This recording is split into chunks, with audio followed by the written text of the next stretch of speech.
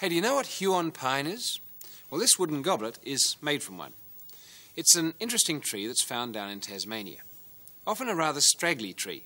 That's not surprising. A lot of them are extraordinarily old. One of them, cut down in 1975, was in fact a seedling in the year 220 BC. So it had been going a very long time, and they're older versions yet.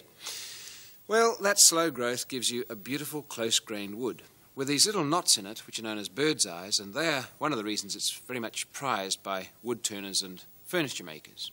In fact, it turns very well. It's one of the few woods that will produce a shaving on the end grain. And this goblet was produced by turning to make a sort of wine glass. Well, isn't that a bit odd? How well does wood stand up to water? In this case, extraordinarily well. It doesn't rot. Even if you bury it in swamps for hundreds of years, it doesn't rot. So it's an excellent boat building timber too. It's Huon Pine, one of Australia's most interesting woods.